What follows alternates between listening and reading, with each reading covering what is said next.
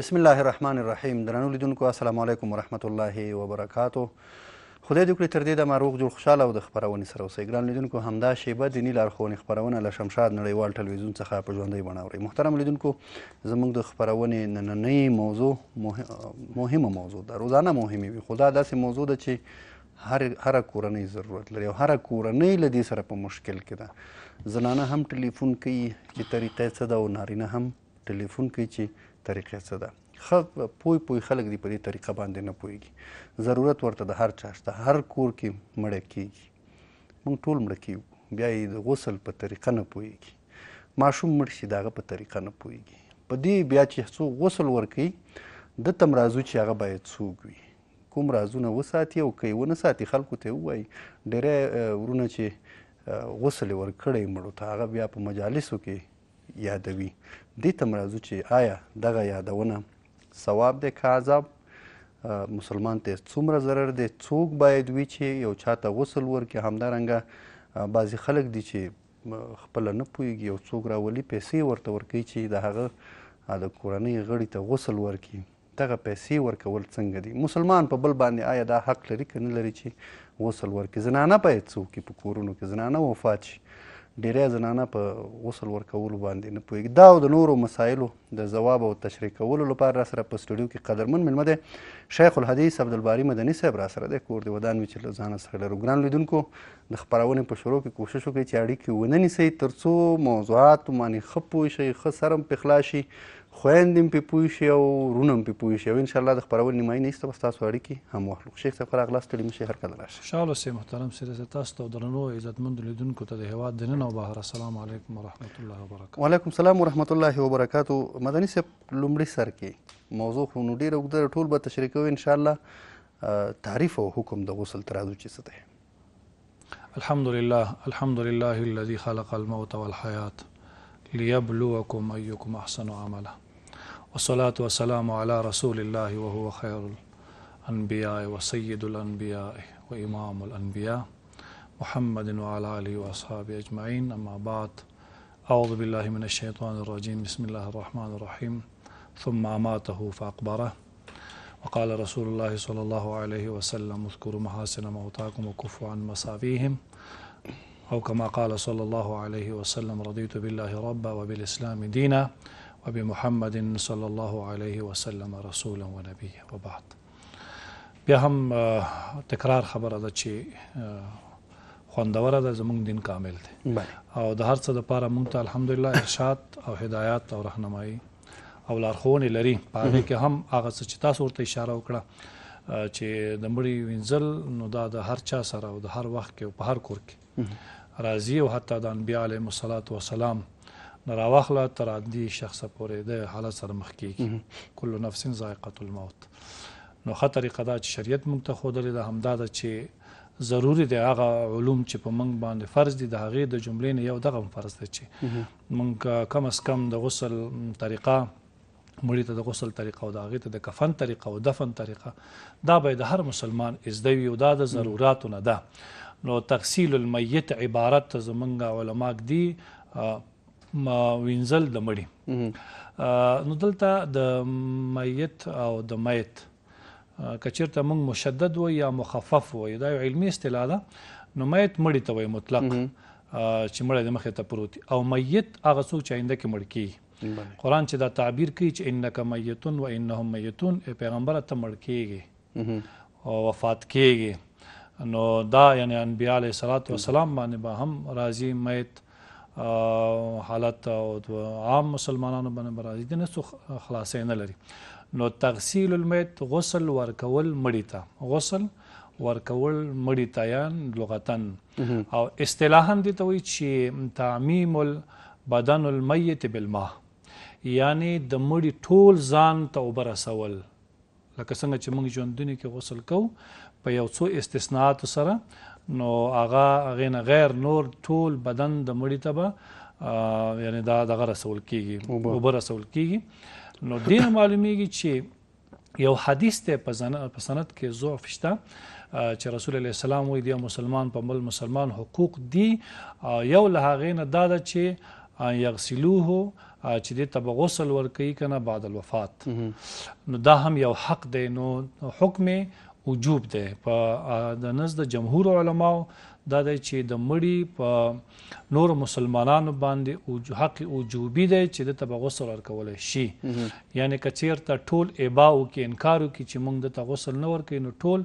ماخوذ دی عند الله دوی نه به الله بیا پوښتنه کوي نو غسل د مړي دا دته دغه وایي تعریف دی چې حکم وجوب دی یعنی مرتبه د وجوب کې دی که بیا البته څه کسان د هغه د غسل دپاره ورکول دپاره آماده شول د نورو غاړې به خلاصه مننه مدني صاحب اوس راځو دې ته چې هر سړي ته شریعت اجازه ورکړې ده چې مړي ته غسل ورکړي که نه شرایط یې ورته ایښي چې باید فلانکی چې غسل ورکوي باید په دې شرایطو برابر او کیفیت د مینځلو به څه ډول دا اهمه ده چې بیا هم لکه تاسو ورته محترم سیرت صاحب اشاره وکړه چې زمونږ هغه ورونه خویندې چې هغوی مړي وینځي باید ډېر محتاط اوسېږي دلته دوی اول شرط دا دی چې دا باید امین وي امین دا معنی چې د هر څه ګوري ځان سره به امانت ساتي نو په دې کې یو واقع ته اشاره کوم هغه دا ده چې د خیر القرون کې البته هغه قرنونه چې تابعینو زمانه ده په هغې کې واقعه شوې ده هغه راغلی دی یوه زنانه بلې زنانه ته غسل ورکوي چې کله غسل ورکوي نو دلته د دې ښځې په زړه کې دا ګرځي چې دا ښځه بدکاره او موږ د دې نه شریعت منع کړي که هر څه وي نو بیا یادول ضرور نه دي نو شرط اول دا دی چې امین وي کله چې دا غسل ورکوي دې سره دا معنی چې دا بدکاره ښځه وه دا څوک چې غسل ورکوي دې دا زړه کې ګرځېدلې ده چې دا مړه بدکاره وه چې دا مړه بدکاره ښځه ده خو زه غسل ورته ورکوم چې څنګه غسل ورکوي دا لاس ورپورې نښلي د مړي پورې چې هر څونه یې کش کوي نو لاس نه خوشي کېږي و چې د هغې وخت ډاکټران هم راځي چې د دې لاس چاره وشي هم کار نه کېږي هلته هم چې څوک دم دعا کوي هېڅ بس لاس نښتی ده او ښځه چغې وایي چې مړي راونیوله ځکه دا بد خبر چا پسې تهمت کول دا نو دې نه باید موږ پوه شو چې آخرت کې دا پوښتنه موږ کېږي چا څوک چا پسې بهتان کوي نو دا یقینا بهتان نو عالم علما د الله لري نو دوی د دین او د دنیا د دواړو په چارو باندې پوهېږي نو عالم د وخته دا خبر ورغی چې داسې قصه شوې ده غسل ورکو او د دې لاس نور پورې نښتی ده لاس یې نه خوشي کېږي هغه چې راغی وایي زه اسانه طریقه به تاسو ته وښیم تاسو دوره راوړئ دوره دا کم چې څوک چا پسې قذف کوي نو هغې ته اتیا دورې دي یعنی که یو زنانه بل زنانې پسې یو سړی بل سړي پسې تهمت کوي نو په شریعت کې دې ته قاذف وایي یعنی قذف ویونکی دی دروغ ویونکی دی نو ده باندې اتیا دورې دي شرعا د الله حکم دی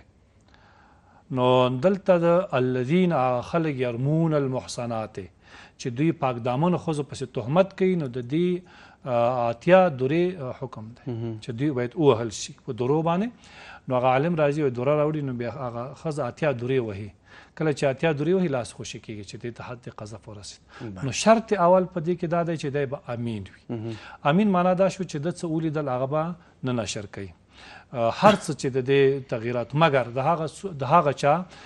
به نشر کولی شي چې هغه د دین مخالف دین سره به ټوکې کولې نو چې بیا د حالت د غسل حالت کې ګوري نو بیا به خلکو ته وایي چې خلکو ترې عبرت واخلي ګوره دی بالماده سړی و د دین مخالف سړی و همیش به د قرآن او د پیغمبر په خلاف خبرې کولې نو موږ یې غسل وخت ولیده چې دی په څه حالت و نو بیا دا بیانولی شي که یعنی صراحتا دی فاسق او فاجر شخص او کنه داسې چې څه ګناهونه انسان خو د ګناه نه خالي نه دی هلته د یو حالت ولید نو دا راز د دې افشا کول نو دا په شریعت کې نشته او دې نه به ځان ساتي سره د دې نه دویم شرط دا دی چې دی به د غسل ورکولو په طریقه باندې پوهېږي د غسل طریقه ورکولو باندې به دی پوه وي ځکه زموږ برنامه به کتلي وي عالمان نه به اورېدلي وي کتابونه به یې ویلي وي چې هغه طریقه څنګه ده لومړی د طریقه د غسل نو هغه دا ده چې تجرید به کولی شي یعنی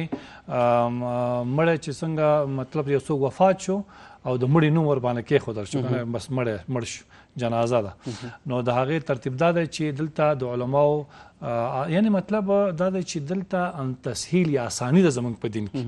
نو ځینې علما دا نظر دی چې دا مړی به خپې به قبلې ته کې او داسې به یې وغځوئ چې خپې قبلې ته شي. نو چې کله ته دا مینځې نو بیا لږ د رامینځلو وخت کې چې کله دی راپورته کوې شاته ورته لاس نیسي نو مخ به یې قبلې ته تیاري. څوک وایي نه هغه ترتیب چې څنګه قبر کې کېښودلی کېږي هغه ترتیب باندې به موږ ورته مخ په راستان وایي که نه راسته طرف ته لکه څنګه چې څوک خوب هم دغسې خوب کول هم په دې طریقه باندې مسنون دي چې مخ په راستان وي. خو علما وایي چې نه حیث ما تیسره یعنی کیف ما تیسره هر ځای چې هر رقم ورته بعض ځای کې ممکن وي چې قبلې طرف ته به دا امکان نه وي یا مخ په راستان او ته به شله وي چې زر کوه همداسې ځای نه وي نو کیف ما تیسره مقصد څنګه چې تاسو ته د غسل ورکول اسان همغه ترتیب په تخته واچي. خو په دې کې دا ده چې تخته به لږ د ځمکې نه اوچته وي او دغه څوک چې غسل ورکوي ترتیب کې دا باندې مړي سره په دې تخته نه ودرېږي ځکه هغه یو قسم اهانت راځي مړي ته لکه دا مړی خپوت لاندې شو دا به ورته لاندې ودرېږي که داسې تخته اوچتې خو ډېر افضل کار ده دی به ورته ودرېږي. هغې نه وروستو چې کله د ده نه جامې ویستل کېږي عام د دنیا جامې بس دا به زموږ بدن نه لرې کېږي او د دې نامه نه تر زنګنو پورې به یو تکه حتما اچول کېږي. دغه څوک چې غسل ورکوي محترم سیرت صاحب د ده به یو کپړه په لاس وي یو دستکشه غوندې به جوړه کړي او چې هغه ډبله وي. دلته دا زمونږ اوس خو اکثره خلک هم د کفن نه جوړوي هغه نه دی صحیح بالکل هغه نه دی صحیح ځکه هغه دومره باریکه ده چې هغه لاس دغه پوستکي سره مکمل احساس کېږي. ښه صحیح نو هلته د نرموالي د ګرموالي د اندام د سختوالي دا ټول معلومات کېږي. نو دا باید نه وي نه دوی باید داسې یو څه په لاس کې وي چې هغه ډبل وي دوخیم وي سخین چې هغه د بدن سره دغه بدن سره هغه حرارت یا هغه نرموالی ګرموالی هغه احساس نه کړي. نو دا ستاسو وفرمایل محترم سیرت صاحب چې هغه خپله د کفن نه جوړېدل هغه ځان خلاصول دي. که غواړي چې صحیح همغه ترتیب باندې غسل ورکړی شي نو دا د غسل ورکولو والا د ده لاس ته به داسې یو څه اچولی وي تکه چې هغه ډبله وي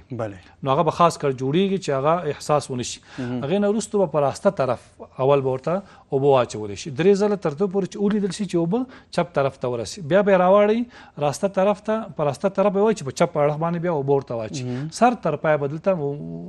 غسل ورکوي. خو البته دغه ترتیب نه مخکې یو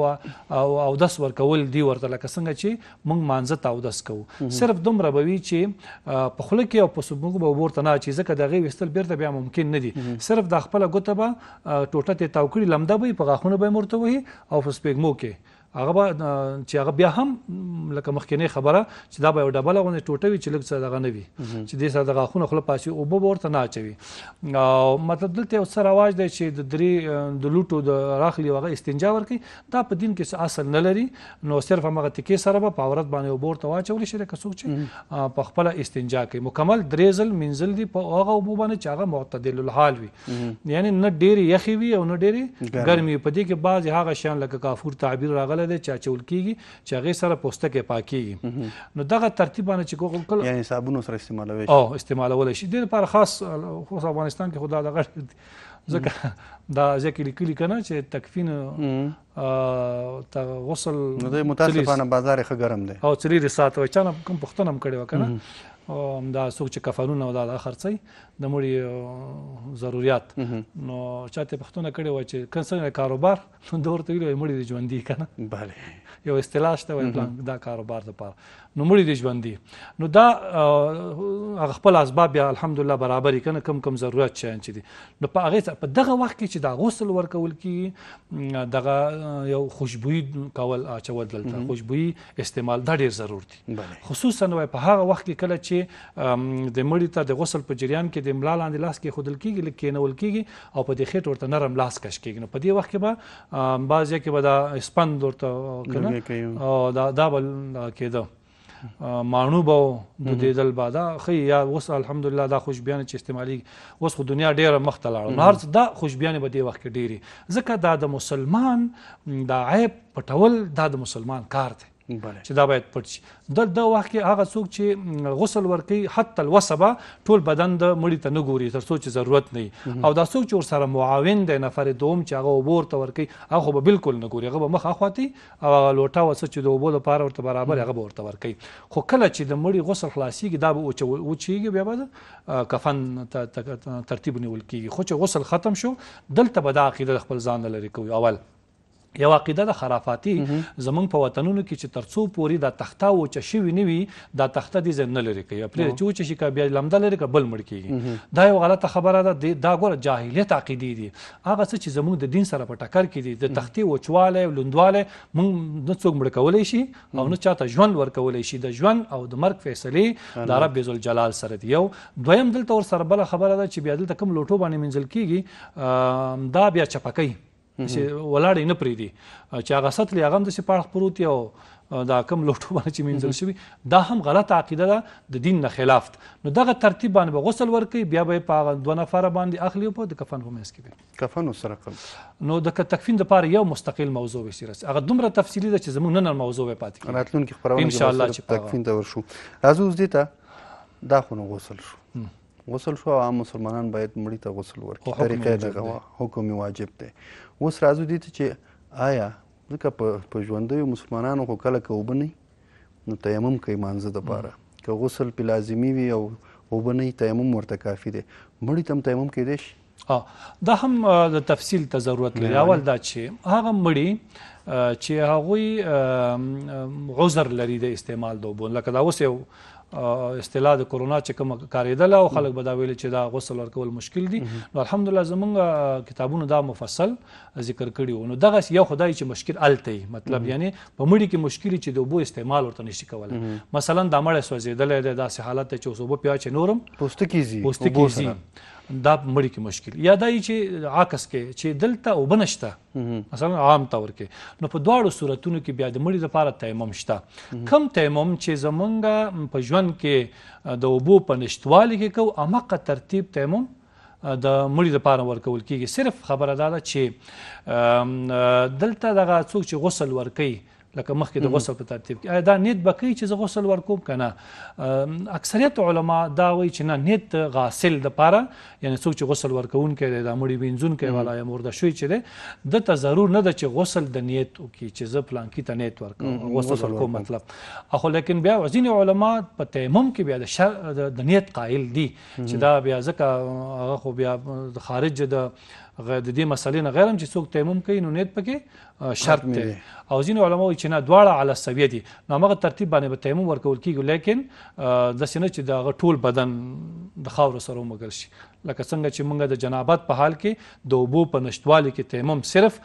دغه د مخ مسه ده او د دواړو لاسونو په 2 ضربو باندې یو ضربه باندې مخ او په دویم باندې لاسونه مننه بیا هم راځو څوک چې غسل ورکوي راځو دوی ته چې څوک باید چاته غسل ورکړي دا هم اهمه موضوع ده دلته ماشوم او بالغ او ښځه مطلب خاوند دا ټول په دې کې باید متوجه وي چې احکام د دې شریعت څنګه کوم تفصیل سره بیان کړي اول هغه څوک چې تحت السن وي یعنی تحت السن معنا دا چې دلته محل د مشتها نه وي مطلب جنکۍ مړه شوه هغه د 1 2 3 4 5 6 کالو ده د 7 کالو 8 کالو ده ان د 9 کالو چې امکان د جنۍ د بلوغ شته لغې نه عمر کم ده یعنی 2 3 کالو د انجلۍ وفات دته سړی هم غسل ورکولی شي او ښځه هم غسل ورکولی شي همدارنګه که هلک مړ کېږي هم دومره سن کې وړوکی ماشوم چې موږ ورته کوم د ماشوم اصطلاح زمونږ شپږو 8 کالو ځکه زمونږ بعضې پښتنو علاقې کې ورته حیوان وایي که نه د حیوانان دی وایي دا حیوان نو دا هم سړی او ښځه دلته غسل ورکولی شي چې هغه مطلب واړه دي خو که سن د مراحق یا مشتها ته ورسیږي او بلوغ ته نږدې وي نو دا بیا حکم جدا دی نو د سړي دپاره به سړي هلک دپاره نه مطلب دغه سړي غسل ورکوي بیا هم په همغه شرایطو باندې چې مخکې مو ویلې چې هغه مامون او امن والا وي او په ترتیب د دې باندې پوه شي د ښځې دپاره بیا ښځې غسل ورکوي دې دپاره دلایل دي یو دلیل دا دی زموږ د ښکلي محبوب رسول الله صلی الله علیه وسلم لور مبارکه زموږ خور زینب رضی الله تعالی عنها چې وفات شوې وه نبي علیه السلام بیا راغی نو هلته زنانه وي ولاړې وي چې د غسل ورکوي نبي علیه السلام بهر ولاړو دوی ته به د غسل ترتیب ښوده یعنې ښځو ته دا وظیفه ورکړه چې تاسو زما لورکۍ ته غسل ورکوي. بیا ورته نبي علیه السلام وایي چې اوبه معتدل برابرې کوي او دا خوشبویي پکې واچوئ او په دې ترتیب باندې ووینځئ. هغې نه وروسته بیا دا ویښتان ورته چوټي کوي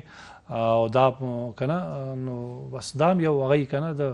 خپل پلار او خپل لور ته ولاړي. خو نبي علیه السلام شارع دی، د شریعت تشریع کوونکی شخصیت دی او الحمدلله موږ امتیان یو. نو دا ترتیب یې هغه زنانو ته وښوده. نو هغه زنانو بیا د حدیث په شکل باندې بیا نو موږ ته دا دین راورس دا په دې ترتیب. نو دارنګې که چېرته د ښځه مړه وي خاوند او خاوند مړ وي د ښځې مطلب غسل ورکول د دې څوک چاته غسل ورکولی شي. دلته هم که چېرته دا خو اتفاقي مسله دی که خو مشکل نشته چې که خاوند مړ شي خاوند نو ښځه غسل ورکولی شي. بله خاوند مړ شو ښځه ورته غسل ورکولی شي. دا د عایشې بیبي رضی الله تعالی عنها د حدیث نه معلومیږي. هغې ویلې چې زه وروسته پوه شم که زه مخکې په دې باندې پوه وایم نو صحابه به نه خبرېدل نو ما به د نبي علیه السلام غسل مخکې نه خلاص کړی وی. نو بیا خو نبي علیه السلام د غسل دپاره صدیق اکبر الله جل جلاله د ازل د ورځې نه انتخاب کړی او تعین. نو دا کولی شي، دې کې شک نشته چې او دا هم ده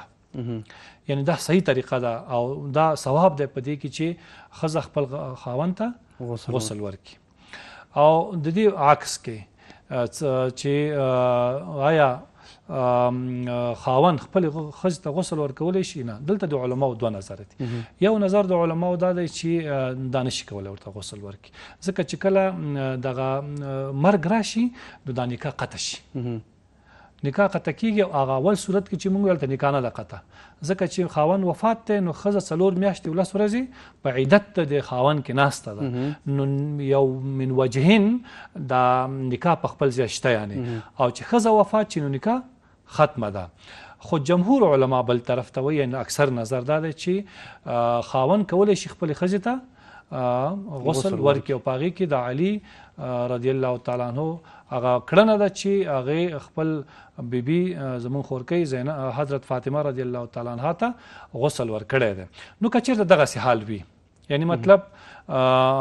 ځکه دا شرایط هم داسې دي نو کولی شي چې یو خاوند خپلې ښځې ته غسل ورکړي. خو که بیا نورې زنانه موجودې وي نو بیا ضرورت نشته چې خاوند ورته غسل ورکړي. دا خو او دلته د نسب سلسله هم شته. اوس خو دلته یو مشکل بل دا دی چې هر څوک د مړي د غسل ورکولو نه تښتي یو نوع یو قسم ډارېږي لیکن دا نه ده. یو حدیث دی په سند کې ضعف شته چې که څوک په صحیح طریقه سره یو مړي ته غسل ورکړي وایي دی د ګناه نه داسې پاکېږي دا غسل ورکوونکی لکه نه وایي چې د مور نه پیدا شوی. دومره ثواب پکې شته ځکه دغه حق هم دی. خو بیا هم که چېرته په هغه صورت کې چې هر چا غوښتل چې زه غسل ورکوم نو بیا همغه ترتیب د عصبیت بیا لحاظ دی لکه مطلب زوی مخکې دی بیا ورپسې پلار دی که نه بیا ورپسې ورور دی همغه ترتیب باندې بیا غسل ورکول. مننه مدني صاحب. د لنډې دمې وخت دمې ته ورځو ګرانو لیدونکو لنډه دمه لرو چېرته مه ځئ له خپرونې سره پاتې شئ.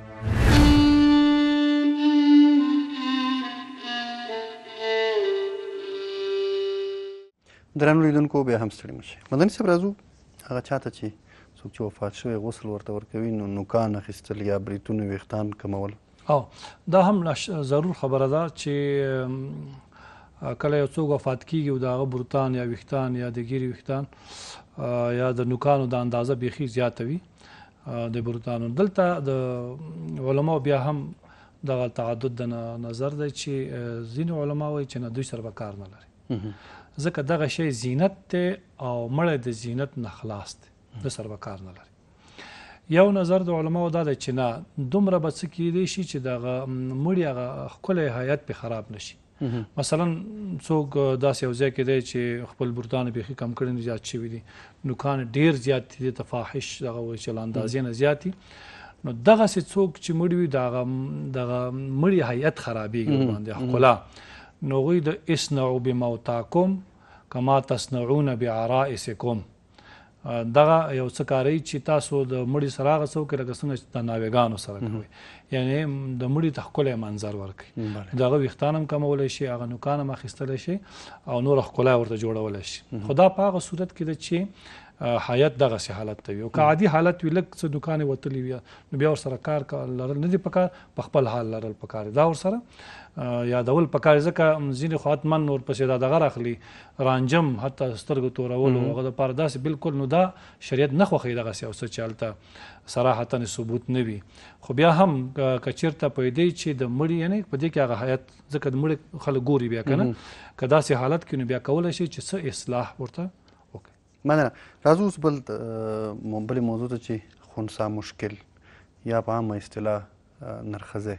غسل به څه ډول کیدی شي؟ د نرښځي په هکله باندې د علماو الحمدلله تفصیلي بیان دی خلاص د هغې دا دی چې که چېرته خنثی مشکل یعنې وړوکی وي لکه مخکې چې مې ویل نو ماشوم وي نو هر څوک کوي نو بیا هغه ته غسل دی یعنې هغه دپاره غسل دی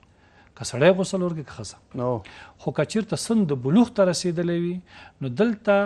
نه غسل هېڅوک نشي ورکولی نه سړی غسل ورکولی شي نه ښځه د ښځو په حق کې دا سړی دی ځکه دې ته خنثی مشکل وایي یعنې حالات یې دا دی چې لا یتمیز دی فرق یې نه کېږي چې دا اوس زنانه ده که هم نارینه دی او هم ښځینه دی نو یو طرف ته ترجیح نشته نو دلته ښځه هم غسل نشي ورکولی او سړی هم ورته غسل نشي ورکولی اوس به دوی دپاره تیمم ورکول کېږي خو د تیمم دپاره به بیا د علماو خپل نظریات ځکه دا خنثی مشکل نه دی دا خنثی مشکل نو احکام هم دغسې دي د میراث هم دغسې دی چې ورباندې ښه تفصیلي بحث دی حتی دا د جنازه کې ورباندې به پرده نیسي که نه ښځانانو دپاره د دپاره به نیسي ځکه دې کې احتیاط نو په دې صورت کې د دپاره تیمم دی خو د تیمم دپاره د علماو نظر دا دی اول امام مالک رحمه الله یا نور دغسې علما چې په دې نظر دغه وایي چې هغوی دپاره د یو کنیزه واخیستلی شي چې تیمم ورته ورکړي که خپله کنیزه وي یا مزدور هغه وخت اوس خو د کنیز دا بازار نشته نو د دپاره سړی انتخاب دی یعنی سړی به د ده دپاره تیمم ورکوي خو تیمم په ورکولو وخت کې به همغسې یو څه د لاس نه تاو کړي یو تکه تیمم به ورته ورکول کېږي خو دغه باندې معمول یعنې عمل هم دی چې غسل ورته نشته ته هغه دی مطلب تیمم دی خو د ځینو علماو نظر دا چې دلته به غسل ورکول کېږي بې د مسې نه نو د لرې نه به په اوبه اچول کېږي او دا ممکن نه وي ځکه د اړول نو دا کفن ورکول دا بیا دغه د تیمم طریقه مفتابهي طریقه ده چې تیمم دې ورته ورکړی شي البته د سړي د طرف راځو دې ته که چېرته خدای ناخواسته کفار او مسلمانان یو ځای سره یو ځای شي او یا بلډینګ راوغورځېږي یا جنګ وشي یا یو انفجار هر څه چې خو یو ځای سره مړه شي دلته بیا د غسل ترتیب به څه لومړی دا چې که چېرته داسې یو ځای کې دا کار وشي چې هلته مسلمانان او غیر مسلمانان مړه وي مرضونه راوفات مصیبات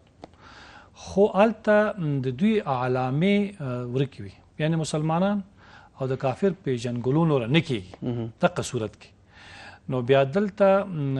د ټولو دپاره غسل دی یعنی مسلمانان او کافران به د یو سر نه راخیستل کېږي او ټولو ته به غسل او کفن ورکول کېږي ځکه که چېرته غسل ور نه کړی شي مثلا نو ترک د واجب راغی ځکه د مسلمان دپاره غسل ورکول واجب دی خو که غسل ورکړی شي ګناه ځکه نشته چې من وجهین د کافر دپاره هم غسل شته نو بس عمل به په دې وشي او زمونږ علما احتیاط په همدې کې کوي نو که چېرته دغسې یو حالت راځي چې هلته مسلمانان کافران یو ځای مړه دي او علامات د پیژندلو یو د بل نه نه وي کوي مثلا ختنه ده د هغې پیژنګلو ده یا علامې د زنا راچولو دي په مسلمانانو کې د هغوی د ګیرې پرېښودل دي مثلا او غیر مسلمانانو کې هم ګیرې شته نو دا هغه علامې چې په هغې باندې د مسلمان او د کافر تفکیک کیدی شي نو بیا به کافران مسلمان جدا کېږي خو که تفکیک او جداوالی نه شي کېدی د یو سر نه به ټولو ته غسل ورکول راځو نوي پیدا شوي ماشوم ته چې نوی پیدا شوی او وفات شوی او که چېرته یو ماشوم پیدا شو او د ژوندی دنیا ته راغی یعنی دې کې خو بیا اتفاق د علماو دی چې هغه ته غسل شته ولو که هغه په مشهوره اصطلاح چې ګناه نه بالکل پاک هم دی خو که چېرته یو ماشوم داسې و چې د هغه 4 میاشتې او 10 ورځې پوره نه وي یعنی هغه شکل جوړ نه و صحیح ده بیا هغه دپاره یعنی دنیا ته راغی خو مړ بیا هغه دپاره غسل نشته چې هغه شته هغه سکلیټ یې پوره نه دی یعنی یو تکه غوندې پیدا شوې ده او که چېرته بیا پوره دنیا ته راغی او د هغه د ژوند آثار ورباندې پیدا شو په دې کې خو شک نشته چې هغه دپاره غسل شته خو که د ژوند آثار ورباندې نه او شکل پوره و هغې دپاره بیا د ځینو علماو نظر ده چې غسل ورته نشته. مننه. راځو داسې یو مړي ته چې زموږ ستاسو هېواد کې هم شته مثال چاودنه وشوه انفجار وشو ټوټه ټوټه شو یو سړی د لاس یو ځای کې دی په بل ځای کې ده نیمه تنه بل ځای کې ده دې ټولو ته غسل باید ورکړل شي دې ټولو ټوټو ته باید غسل ورکړل شي. او دلته هم دغه د اجزاو د میت په اړه باندې زموږ د قدرمنو علماو د قرآن او حدیث نه استنباط او تفصیل دا دی. محترم سیرت صاحب یو واقعه ده د جمل یو سخت جنگ شوی دی هلته او ډېر خطرناک نو د مکې کې څه کسان ناست دي مکې کې څه کسان ناست دي چې ګوري یو قارغه پرنده راغی نو چې پرنده راغی نو یو لاس یې راوغورځاو لاش هلته جنگ کې لاس قطع شوی ده نو دا د عبدالرحمن ابن عتاب یا عتاب ابن اسید د ده لاش دی نو چې هغوی ولید بیا خو دوی خو اول نه پېژنده نو هغې ته غسل ورکړه هغې باندې جنازه وکړه هغې دفن کړه نو د دغه عمل نه د اهل مکه ځکه دا خو د صحابه او د تابعینو دور دی دا استدلال کېدلی شي چې د مړي هر جز به مینځل کېږي او په هغه باندې به جنازه کېږي مثلا ځینې علما وایي چې نه دلته اکثر او اقل ته اعتبار دی بیا په دې اقل او اکثر کې سر ته اعتبار دی مثلا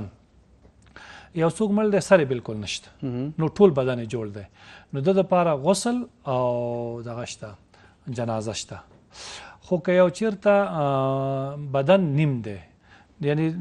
دې طرف ته پاس چې دی کم دی لاندې ډېر نشته پاس کم شته خو سر ورسره شته صحیح ده بیا دې دپاره هم غسل و جنازه ده دا اوس هغلته مونږ یو اشتباه باید رفع کړو محترم سیرت چې دا د شهداو په هکله بیا نه دی ځکه شهید دپاره خو بیا غسل نشته دا په داسې یو حادثو کې چې هلته د شهادت اطلاق ورباندې نشي کېدلی او دغسې یو حالت راغی نو بیا دغه حکم دی پکې نو دلته بیا که چېرته سم نیم وي سم نیم بیا نو بیا نیم وي نیم نه وي بیا د هغه نیم دپاره هم غسل او جنازه دواړه شته لکه د دوی اجزا به راغونډېږي او ورباندې جنازه به هم کېږي او غسل به هم کېږي صحیح ده او تکفین به هم کېږي البته که چېرته همدغسې د اجزاو په اړه باندې یو څوک قطاع الطریق دی مثلا لارې شکوونکی دی هغه د حکومت د خوا نه دا اختطاف کوي مثلا یا لارې کوي خلکو نه پیسې اخلي د حکومت د طرف دوی ووژل شول صحیح شو نو دوی دپاره بیا غسل نشته یعنی زجرن د دوی دپاره یو خو د شهید دپاره غسل نشته کرامتن او عزت خو د هغه چا دپاره چې په دغسې یو حالت وي اختطاف کوي قطاع الطریق وي نو د هغوی دپاره غسل نشته حتی د جنازې کولو باندې اجازه نشته خو د اجزاو په اړه باندې حکم دا دی چې اکثریت که چېرته وي نو هغې دپاره غسل او جنازه دواړه شته. مننه مدني صاحب یو پوښتنه بله چې د څو ورځو مړي ته باید غسل ورکړل شي معنا ده یو سړی مړ دی یو ځای کې مړی پاتې دی 3 ورځې 5 ورځې بعد هغه مړی لاس ته ورځي د ورسوو دې ته بیا غسل ورکړو دا هم لږ تفصیل دا دی چې یو څوک چې لا ښخ شوی نه ده مثلا او هغه مړی پروت دی خو د مړي دغه لاش یا جنازه هغه خرابه شوې نه ده تعافی نه پړسېدلې نه ده رژېدلې نه ده بیا غسل ورته شته که هر څومره ورځې پرې تېرې وي خو که چېرته یو مړی دفن دی خو حالات داسې دي چې دومره امکانات نه و چې دوی غسل ورکړی خو د ډار نه بس دفن کړی دی نو په دې صورت کې که چېرته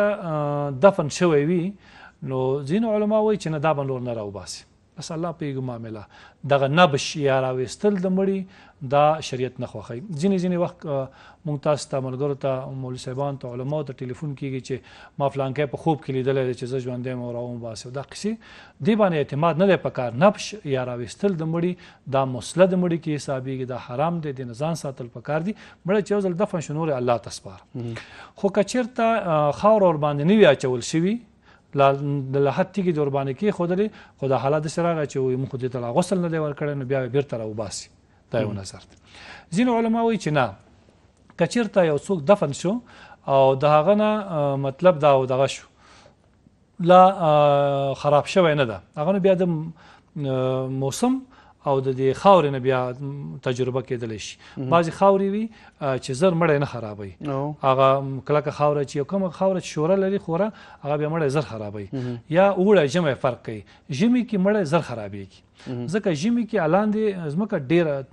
ګرمه وي او په اوړي کې بیا لاندې ځمکه یخه وي. د دې په اړه باندې بیا علما وایي چې ځینې علما چې د دې راویستل بیا ضروري دي چې راوباسي ځکه غسل ورته واجب دی، دلته ترک د واجب شوی نو باید راوباسي. خو نظر او مفتابهي مسله دا ده چې نه چې دفن شو نو بیا الله ته سپاره نور باندې کار مه لره. دلته د ځینې علماو قیاس د جنازې دی. هغوی وایي چې یو مړی بې جنازې دفن کیږي نو تر 3 ورځو 7 ورځو پورې یا د هغه حالات په نظر کې نیولو سره جنازه ورباندې کیږي. مطلب که پوه چې تر اوسه پورې مړی لا رژېدلی او پړسېدلی نه دی نو بیا ورباندې جنازه شته. خو که دا د تجربې نه معلومېدله چې نور وخت کې مونږ کله تجربه کړې دې وخت کې مړی په 3 ورځو کې 2 ورځو کې خرابي نو بیا ورباندې جنازه نشته. نو چې جنازه کول نه کول مربوط د دغې پورې دي نو ځینو علما نظر دا دی چې دا به راوباسي. خو ښه خبر دا ده زمونږ هم دا مشوره ده چې نه چې مړی دفن شو یو ځل خاوره باندې وغورځېدله نو بیا راویستل نه دي ضرور. ځکه دا زمونږ علما دا ډېر د تجربې خاوندانو د حکمت خاوندانو ځکه الله دوی د دین د خدمت دپاره انتخاب کړي. دا الله پوهېږي فیصلې د الله سره دي چې ښه سړی بد سړی دا په قبر کې به د الله څه معامله وي. کیدی شي د شکل کې فرق راغلی وي، داسې حالت وي چې هغه ته کله راوباسي نو بیا به دا راویستونکي خلک مریضان وي او دوی دپاره به یو لوی د سر درد پیدا شي، د دوی دپاره به لوی مشکل پیدا شي، کورنۍ به مختوری. نو ښه خبره دا ده چې نه چې خاوره مړي باندې وغورځېده که غسل ورته ورکړی شوی که نه ورکړی شي بیا پرېږدئ. مننه. اوس راځو دې ته په غسل ورکولو باندې اجوره اخیستل، پیسې اخیستل جواز لري؟ مخکې دې نه چې د پیسو خبرو وکړو ځکه پیسو بازار هم ډېر ګرم دی.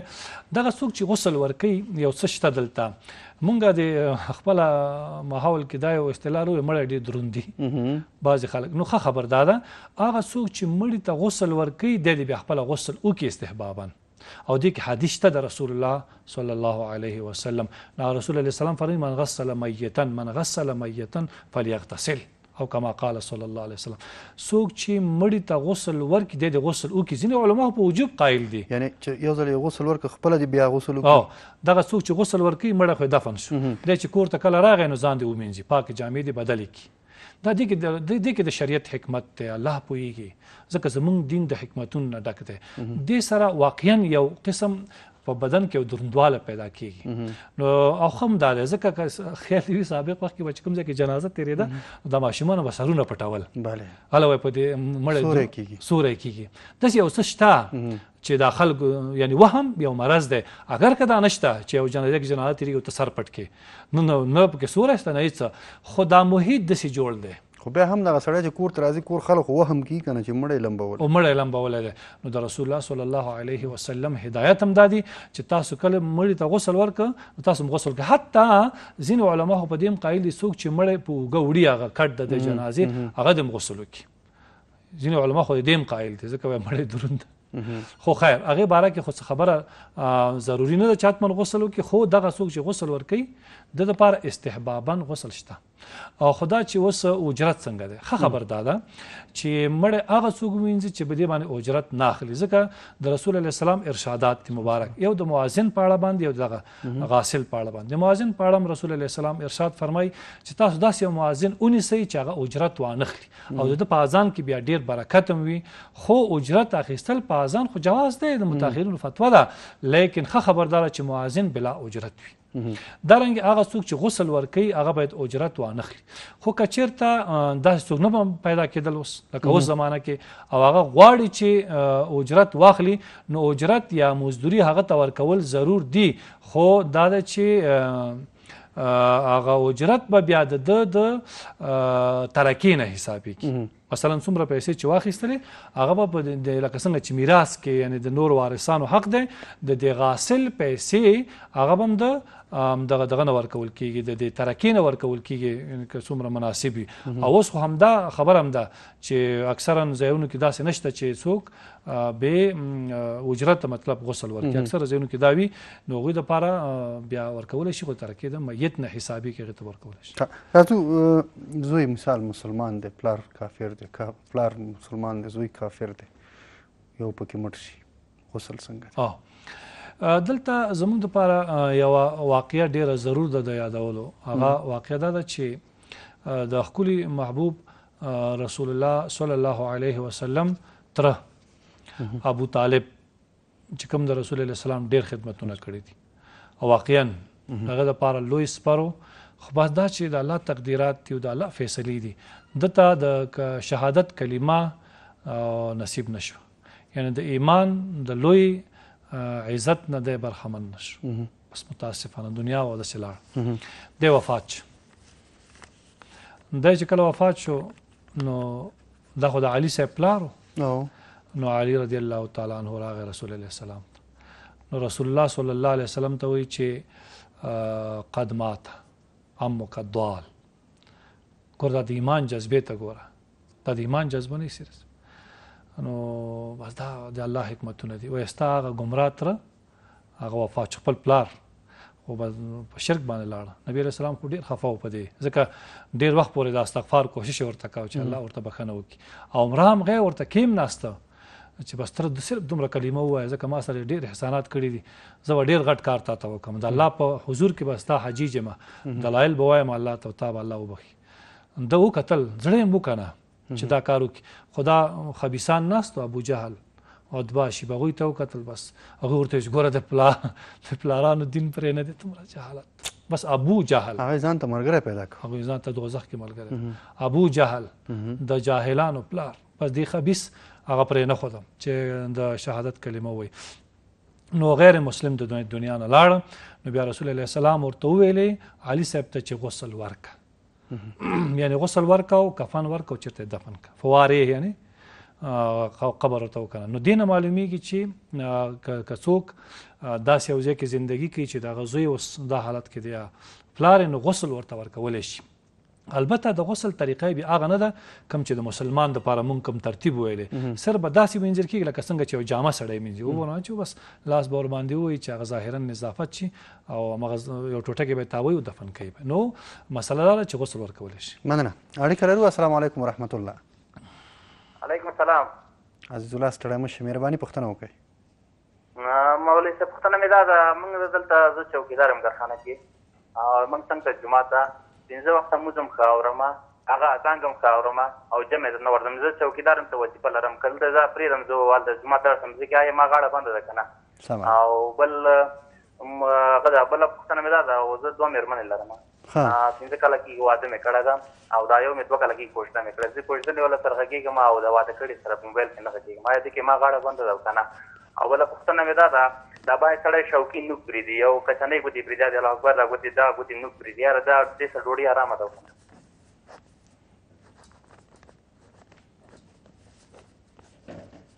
سمه ده، خپرونه ګوره. شیخ صاحب په دې اړه معلومات درکړي. شیخ صاحب اولې پوښتنې ته راځو. چوکیدار دی، 15 وخته اذان اوري، خو تللی نشي، وظیفه لري. نو ما تا نه توضیح غوښتله سیرس چې زمونږ خبرې خلاص شو، هلته دغه مړي په اړه باندې پاتې اوس خلاصې دي. بس ښه ده، صحیح ده. څه نورې مسایل هم دي اخر کې به په دې ژوندو راټولې کړو. راتلونکي چهارشنبې ته بیا انشاءالله په تکفین او په دغه صحیح شو. دلته د کتابونو لیکلي دي چې هغه اعذار عذرونه چې هغې باندې جماعت ترکولی شي، یو دغه حالت دی. ځکه که ته پوهېږې زه دا چوکیداري نه لاړ شم، دلته به لوی مصیبت جوړېږي، نو بیا دی کولی شي چې خپل لمونځ هم دلته وکړي، ورته مشکل نشته. بله پوښتنه ده، 2 ښځې لرم، یو مشره ښځه 15 کاله کېږي چې واده کړی، او دا بله مې یوه کوژده کړې 2 کاله. نو دا کوژده والا خو له خواږه ډېرې نسبت هغه واده ته، نو ټلیفوني رابطه مې تاسو تجربه ده چې دا خواږه یو دانه خلک مې لیدلي. ښه صحیح، بیا صحیح ده. لکه د ورور چې مې ویلې، خو دې نه پوه شو، ځکه هغه سره ټلیفوني زما په نظر باندې دا یو ذهني سوال دی سیرت، زه دقیق متوجه شوم، او کله کله خلک ملګري داسې سوالونه کوي، نو دوی چې هغه نامزاد چې دا ورسره که نه، هغې سره به مجبور دی ټلیفون کې وغږېږي، ځکه خو پلار کره ده. د بل سره ټلیفون ته څه ضرورت دی؟ خو کور کې سم ولې نه غږېږي؟ د دې څه ضرورت؟ خو کېدای شي دی بل څه وایي، نه کېدای شي د بل سره کور کې 15 دقیقې وغږېږي، هغه سره ټلیفون کې 3 غنټې، ځکه تیار چوکیدار یې وخت هم شپه خو 12 ساعته ده سیرس، خو څومره غږېږي. ښه دا خو مې ده سره یو تفخوشي وکړه. اصول دا دي چې عدل به هر څه کې مراعات کوئ، دې کې شک نشته. نو هغه کارت او مصرف چې په هغه کوژدن والا باندې مصرف وي، په دې بل یې مصرفوه، خو په دې باندې غاړه نه بندېږي، ځکه تلته کور ته راځي، ورسره خبرې کولی شي. نو شریعت ټول ضرورات په نظر کې نیولي دي، هغې ته غیر د ټلیفون کې خبره وکړي، بل چانس ته نشته. مننه. اړیکه لرو. السلام علیکم ورحمت الله. زموږ غږ اورئ؟ وخت کم دی که غږ اورئ پوښتنه وکړئ. ښه مخې ته مو ښه. راځو مدني صاحب د عزیز الله بلې پوښتنې ته. بعضې خلک د شوق نه یو نوک پرېږدي. ښځې خو داسې ښځې مې لیدلي چې شوق نه بیخي ټول نوکان ډېر غټ غټ پرېږدي، خو نارینه هم داسې شته چې یو نوک غټ پرېږدي. دغسې خلکو سره به ډوډۍ خوړل صحیح دي؟ دا ول چې نوک پرېښودل شریعت نه خوښوي، که د سړو دپاره وي که د ښځو دپاره. دا ناروا دی، دې نه ځان ساتل پکار دي. او دا سړی سپیره کوي او هغه سړی چې پرېږدي البته دلته یو خبره ده سیرت چې هلته د ښځو نوکاني نو د هغه که چېرته ورانی کوي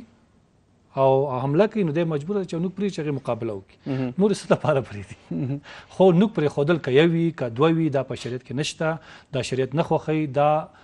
سپیرتوب راولي. د زموږ ټولو نه غوښتنه دا ده چې راځئ په دې کې د ښکلي محبوب رسول علیه السلام حدیث مبارک دی چې او دا سنت ابراهیمي هم دی د ابراهیم علیه السلام. یعنې دلته یو پوښتنه که لږ ښه واضح شي مدني صاحب، که چېرته دا خویندې اوږده اوږده نوکان پرېږدي سپیرې کېږي؟ سپیرې دي که نه، سپیرې نو وایي څه ته. نو دا خو ځکه دوی د شریعت خلاف کړی دی. په شریعت کې مدارات نشته، دا ناروا دی. حتما دې سره سپیرتوب حتی د خاوند په کور باندې اثر وي. ځکه ډېر شکایت کوي ته ټلیفون کوي رښتې نه راځي. کېدای شي دا د نوکانو بس دغه خبره محتبه خط نسخه تا ورته ویل نوکان د دوی کټ کې نو رښتې به ورته راشي.